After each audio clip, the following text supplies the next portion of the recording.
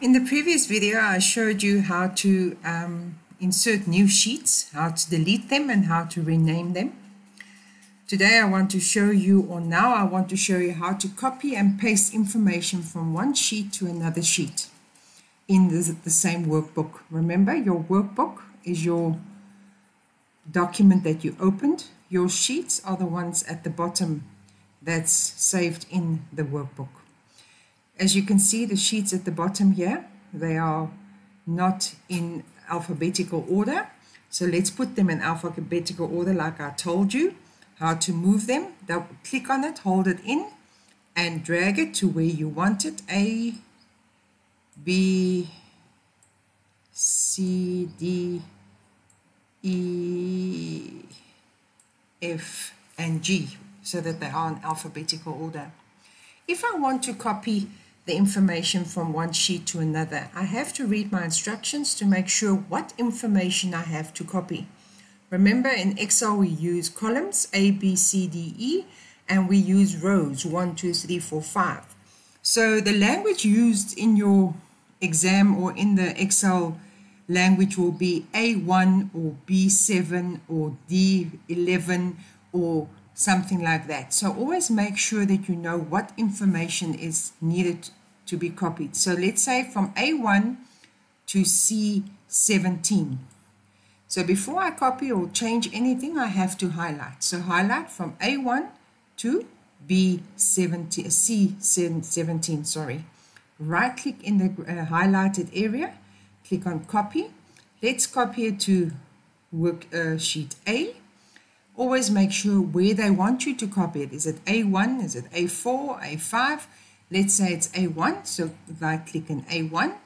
Then you get to your paste options, but we are going to use paste special. So you click on paste special. Here you have different options of what you can take over, what it is that you want to copy. Formulas, values, formats, comments, and so on. We are going to take over the column widths first, so that your columns are big enough for your information to fit. You click on column widths. Okay. No information is there yet. You only took over the column widths from the prices worksheet. So right click again, paste special. Now you are going to click on all to take over all the other information that was in the highlighted area that you copied. Go back to the prices. Let's say we need to copy from A1 to B29. A1 to B29. Highlight, right click in the gray area or the highlighted area, copy. Go to worksheet, let's say it's worksheet B. In A1, right click, paste special, column widths first, okay. Right click again, paste special. All the other information must go over now. Now your column widths, your columns are big enough, there's no words cut off, and you won't lose any marks for that. Okay, I can also copy and paste information from one workbook to another workbook.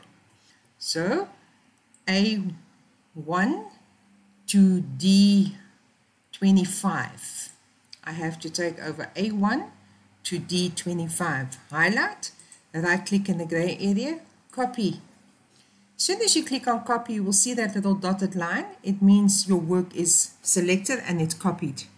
So you minimize, you open a blank Word document, you go to A1 there, right click, paste special, column widths first, right click, paste special, all the information. Now you have copied that information from the one workbook to the other workbook.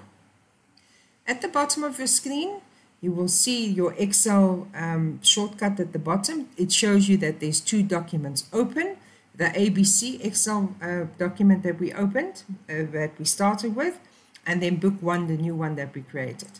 So let's go back to the ABC one. I can also copy a whole worksheet. Let's say your information, your worksheet, there's a lot of information, there's a lot of work that you've done. You want to copy that whole worksheet from one workbook to another workbook.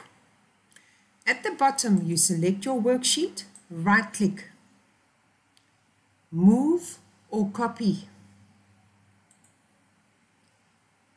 I can copy from the AB, where move selected sheets, where do I want to copy it to the new book 1 that's open. You must just remember, if you want to copy a worksheet, both must be open. If it's ABC that I'm copying from to, let's say, DEF, both those worksheets must be open at the bottom of your taskbar. So we've got a book 1 and an ABC. So I want to move to book 1, and I want to move it where? Where must it appear? Before sheet 1 or move it to the end?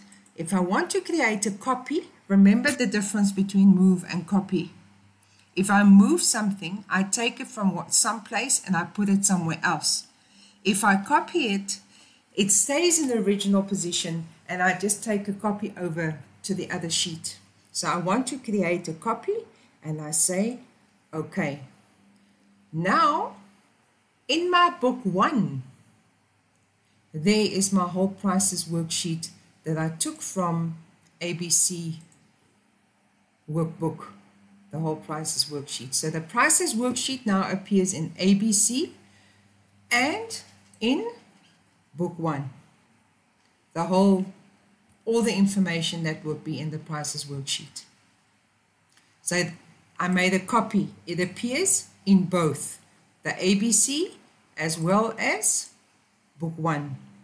If I move it, let's go to the ABC worksheet. If I go to sheet A, right click, move or copy. I want to move this one to book 1. If I need to move it, I'm not going to click on create a copy because I don't want a copy. I want to move it completely. Where do I want it? Do I want it before the prices or before sheet 1, or must it be at the end? Let's say it must be at the end. I am moving the sheet. I'm not copying it. So I'm not creating a copy. I'm just clicking. It must go to book 1, move to the end. Okay. Now, there's my book 1 workbook, prices, sheet 1, and there's the worksheet A. If I go to the bottom here and I go to ABC workbook, there's no more A there because I moved it. That's the difference between move and copy. So be very careful with your instructions when they tell you to move or when they tell you to copy. So when I want to copy something in the worksheets, highlight, right click, paste, go to copy, go to where I want, paste special, select column width first, then I go back and I paste special again, I select all. I hope that this will help you.